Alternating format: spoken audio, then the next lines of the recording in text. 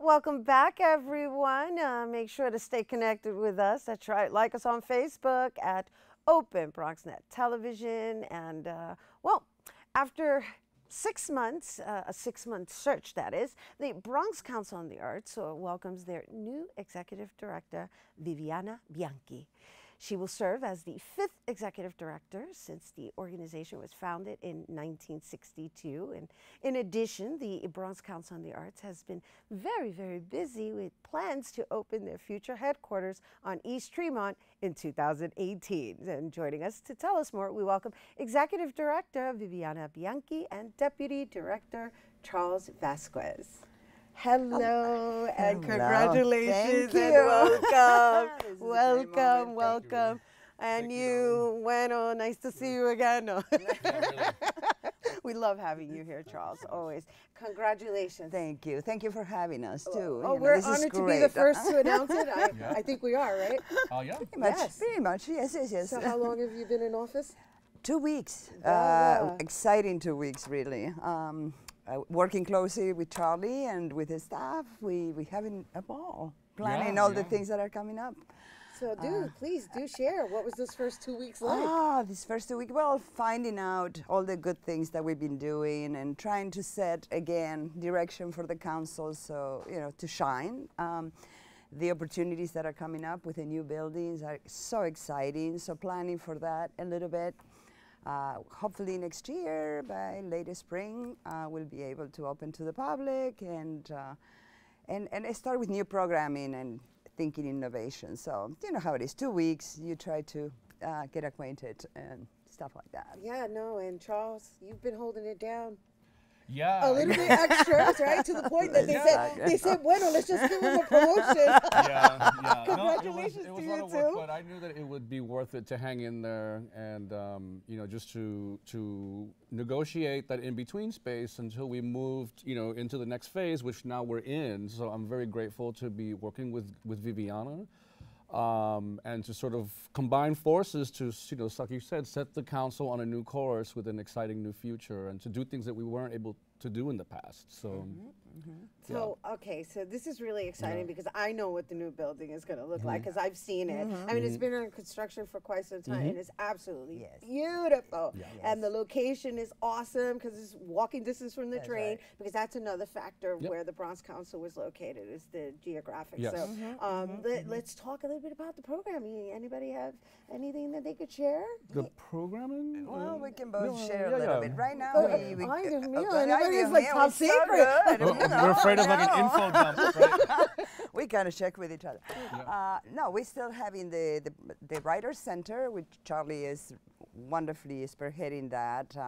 We have a new exhibit at Longwood right now that opens on October 4th, and I invite everybody, you too, Rhina, to come.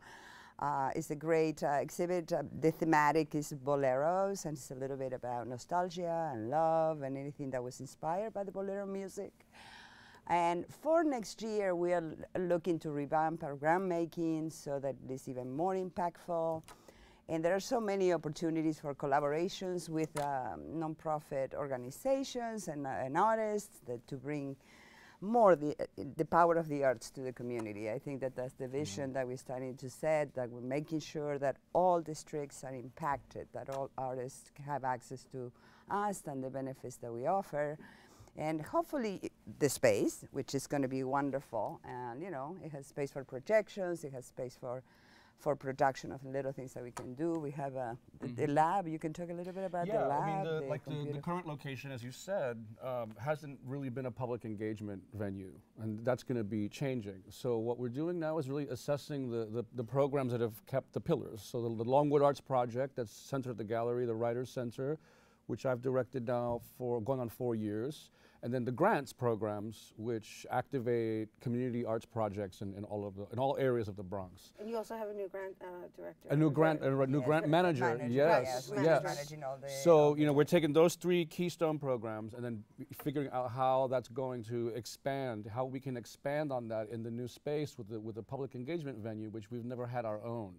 So other than the gallery. So it's pretty exciting. It's pretty exciting. And we continue to produce concerts and workshops for the community, so that will continue to happen.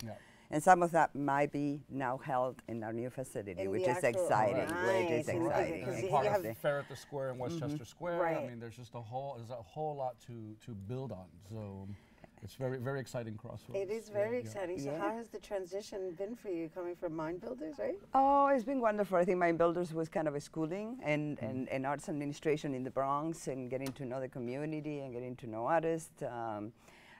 A lot to thank Madaha over there and to my colleagues there. And it's exciting for me finally to be able to bring this long trajectory of social sector and the arts in my life coming together into this exciting new venture. I call it venture and adventure and exciting vision. I must would say. imagine so. I mean, you look fabulous. Te Thank you. parece bien jefa. Gracias. Bien, fácil. Gracias. Con caché. Con caché. Gracias. Of course, no. We're so happy to have you here with us, Gracias, sharing with Rhina. our viewers. So before we go, is there any particular event you would like to share with our viewers to attend?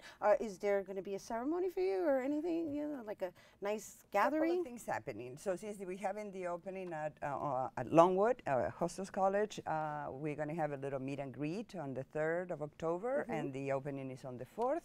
So I invite everybody to attend. It's a great exhibit.